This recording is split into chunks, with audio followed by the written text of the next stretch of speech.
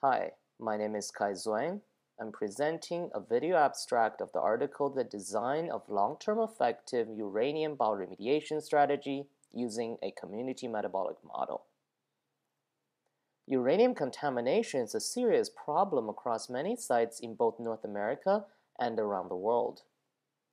Uranium would seep through the topsoil and enter the aquifer as uranium-6. In the soluble form, uranium is carried by the groundwater towards the river stream and eventually contaminates the river stream.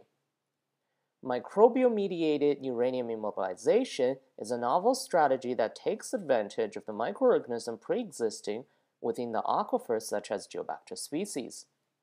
The addition of substrates such as acetate into the subsurface would stimulate the oxidation of acetate and the simultaneous reduction of iron-3 and uranium-6 by this microorganism. When uranium-6 is reduced to uranium-4, it is converted from a soluble form to a precipitate form, thus immobilizing it within the aquifer and preventing it from entering the river stream, thereby achieving the bioremediation goal. It's important to recognize that within this setting, iron-3 is the primary electron acceptor for Geobacter because it exists at a much higher concentration than uranium-6. In order to assess the viability of this strategy, a number of field-scale in situ experiments were performed at Rifle, Colorado. During these experiments, the abundance of Geobacter species and the concentration of uranium were measured over time. During these experiments, it was found that bioremediation is rather short-lived. Immediately after the addition of acetate, Geobacter grows rapidly and soon dominates the microbial community. In response, the concentration of uranium-6 is reduced to a relatively low level. However, soon after, the growth of Geobacter stops and the number of Geobacter begins to decay.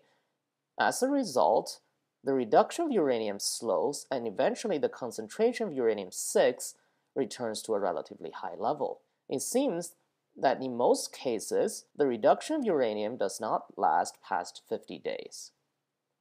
Previously, it's been hypothesized that this is due to competition with sulfur-reducing bacteria. The idea is that sulfur-reducing bacteria, which also oxidizes acetate, is able to outcompete Geobacter for the acetate, thus preventing the reduction of uranium by Geobacter, leading to the termination of bioremediation. Our objective is to develop an effective and long-lasting microbial-mediated bioremediation strategy. Our approach is to first develop a community metabolic model of Geobacter and sulfur-reducing bacteria, and then use this model to investigate the community metabolism during bioremediation. Previously, we found that the addition of acetate strongly favors the fast-growing Geobacter species. However, the continuous addition of acetate depletes the iron-3 in the subsurface, leading to the decay of Geobacter, the dominance of sulfur-reducing bacteria, and the termination of the bioremediation effect. Based on this insight, we propose that the simultaneous addition of acetate and iron-3 may be a viable bioremediation strategy. In order to demonstrate the viability of this strategy, we used our community metabolic model to simulate a number of scenarios in which both acetate and iron-3 were added to the subsurface.